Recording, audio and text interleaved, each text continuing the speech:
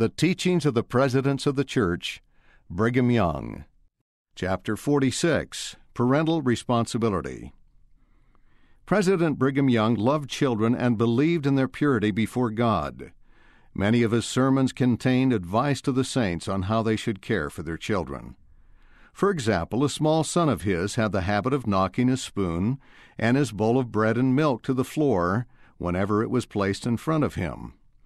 The child's mother was perplexed. Brigham counseled her, "The next time he knocks the dish from your hand, lean him against the chair, do not say one word to him, and go to your work." The mother did this. The child at first stood by the chair and looked at his mother, then at what he had knocked onto the floor. Finally, he crawled to the spoon and the bowl and placed them back on the table. The child never knocked them from the table again. Of his wife's action, President Young said, "She might have whipped him and injured him, as a great many others would have done, but if they know what to do, they can correct the child without violence." Letters of Brigham Young to his sons, number 25. That President Young lived the principles he taught is evidenced by his daughter Susa's description of him as an ideal father: kind to a fault, tender, thoughtful, just and firm. None of us feared him. All of us adored him. Life Story of Brigham Young, page 356. Teachings of Brigham Young. Parents are guardians of God's children and are to train, educate, and care for them. We are the guardians of our children. Their training and education are committed to our care, and if we do not ourselves pursue a course which will save them from the influence of evil, when we are weighed in the balance, we shall be found wanting. Letters of Brigham Young to his sons, number 24. Parents are responsible before the Lord for the way in which they educate and train their children. For lo, children are an heritage of the Lord, and the fruit of the womb is his reward. Happy is the man that hath his quiver full of them. They shall not be ashamed. Deseret News Weekly, December 7, 1864, page 2. Psalm 127, verses 3 through 5. Parents, seek to honor your children. Bring them up in the nurture and admonition of the Lord. Teach them truth and not error. Teach them to love and serve God. Teach them to believe in Jesus Christ, the Son of God and the Savior of the world. Deseret News Semi-Weekly, August 8, 1877, page 1. Deuteronomy chapter 6, verse 5. The mothers are the moving instruments in the hands of providence to guide the destinies of nations. Let the mothers of any nation teach their children not to make war. The children would grow up and never enter into it. Let the mothers teach their children, war, war upon your enemies, yes, war to the hilt, and they will be filled with this spirit. Consequently, you see at once what I wish to impress upon your minds is that the mothers are the machinery that give zest to the whole man and guide the destinies and lives of men upon the earth. Discourses of Brigham Young, pages 199 through 200. We can guide, direct, and prune a tender sprout, and it inclines to our direction, if it is wisely and skillfully applied. So if we surround a child with healthy and salutary influences, give him suitable instructions, and store his mind with truthful traditions, may be that will direct his feet in the way of life. Discourses of Brigham Young, page 209. Parents should rear their children in love and kindness. Let parents treat their children as they themselves would wish to be treated, and set an example before them that is worthy of you as saints of God. Deseret News Weekly, December 7, 1864, page 2. Bring up your children in the love and fear of the Lord. Study their dispositions and their temperaments, and deal with them accordingly, never allowing yourself to correct them in the heat of passion. Teach them to love you rather than to fear you. Discourses of Brigham Young, page 207. In our daily pursuits in life, of whatever nature and kind, Latter-day Saints should maintain a uniform and even temper, both when at home and when abroad. They should not suffer reverses and unpleasant circumstances to sour their natures and render them fretful and unsocial at home, speaking words full of bitterness and biting acrimony to their wives and children, creating gloom and sorrow in their habitations, making themselves feared rather than loved by their families. Anger should never be permitted to rise in our bosoms, and words suggested by angry feeling should never be permitted to pass our lips. A soft answer turneth away wrath, but grievous words stir up anger. Proverbs chapter 15, verse 1. Wrath is cruel, and anger is outrageous. But the discretion of a man deferreth his anger, and it is his glory to pass over a transgression. Proverbs chapter 19, verse 11. Discourses of Brigham Young, pages 203 through 204. In passing through the world, I see that the most of parents are very anxious to govern and control their children. As far as my observations have gone, I have seen more parents who were unable to control themselves than I ever saw who were unable to control their children. Page 339. If a mother wishes to control her child, in the first place, let her learn to control herself. Then she may be successful in bringing the child into perfect subjection to her will. But if she does not control herself, how can she expect a child, an infant, in understanding to be more wise, prudent, and better than one of grown age and matured? Deseret News Semi-Weekly, July 12, 1870, page 2. Parents should never drive their children, but lead them along, giving them knowledge as their minds are prepared to receive it.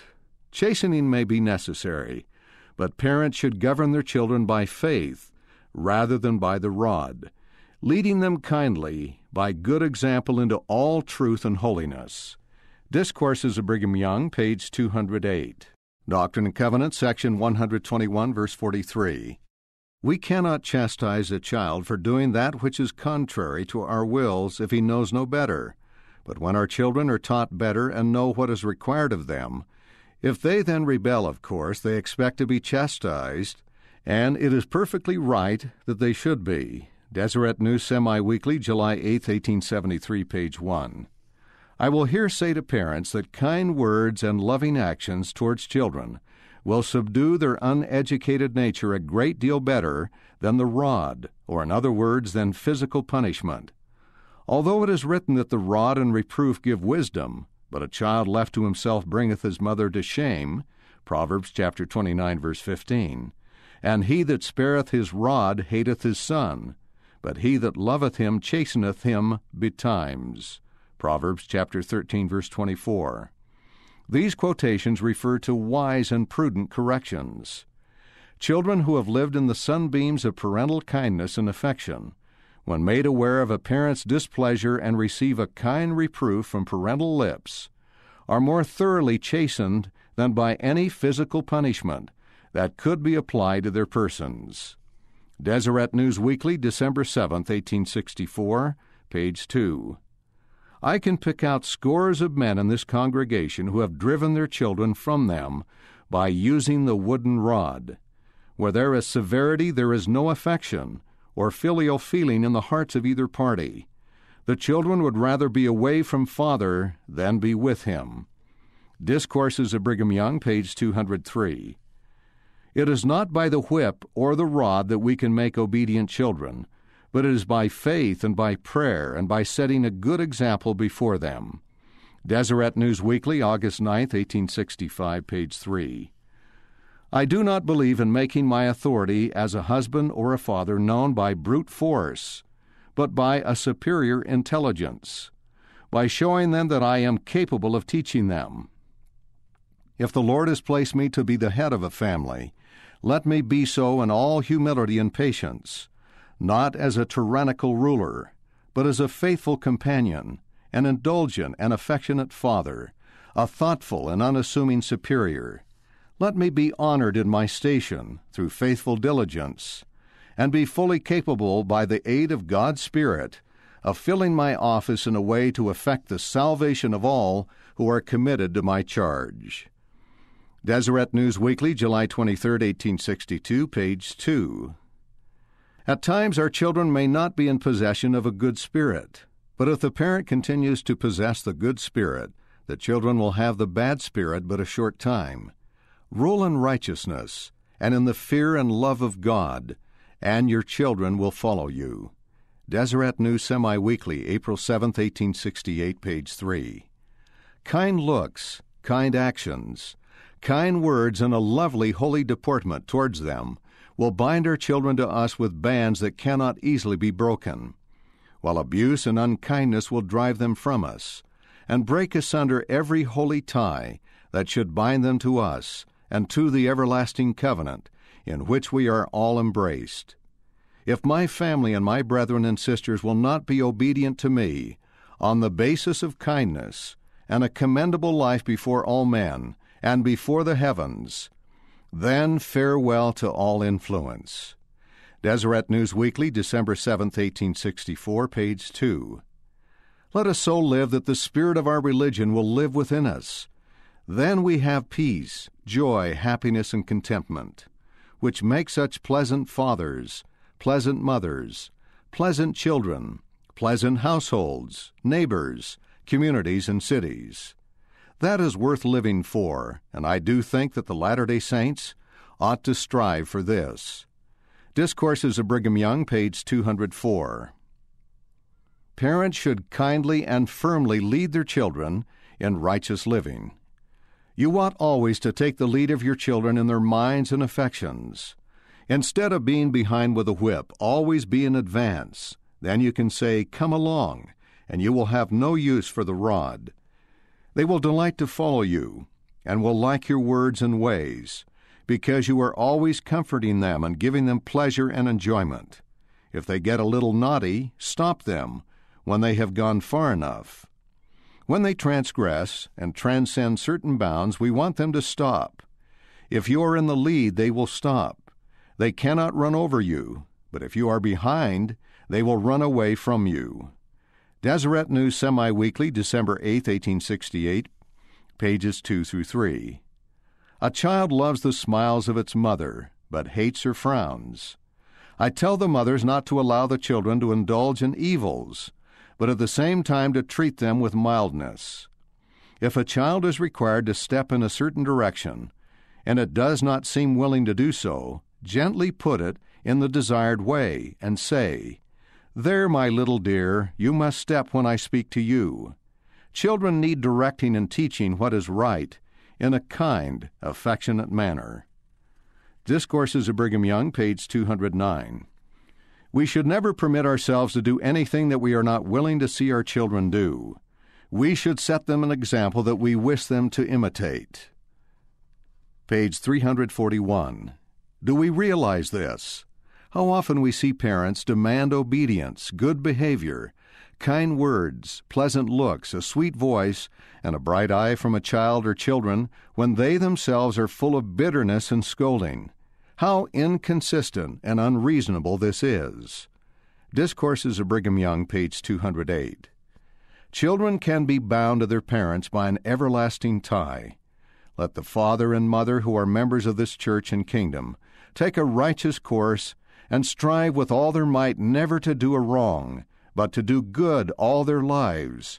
If they have 1 child or 100 children, if they conduct themselves towards them as they should, binding them to the Lord by their faith and prayers. I care not where those children go. They are bound up to their parents by an everlasting tie, and no power of earth or hell can separate them from their parents in eternity. They will return again to the fountain from whence they sprang. Discourses of Brigham Young, page 208. Suggestions for study. Parents are guardians of God's children and are to train, educate, and care for them.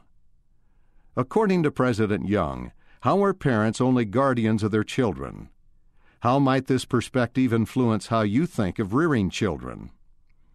What does it mean to direct children in the way of life? What are some specific things that a parent can do to provide this direction? What does President Young say is the blessing of a faithful parent? How is this achieved? Parents should rear their children in love and kindness. How can parents teach their children to love them rather than fear them? Why is this important? Why are some parents so very anxious to govern and control their children? What must parents do before they can govern their children righteously? How have you successfully gained control of yourself in angry moments?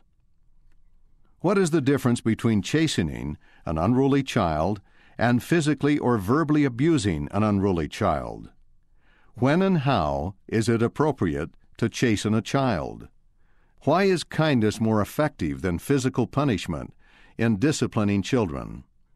What do you think President Young meant when he said, "Children who live in the sunbeams of parental kindness and affection, when they receive a kind reproof from parental lips, are more thoroughly chastened than by any physical punishment that could be applied to their persons"?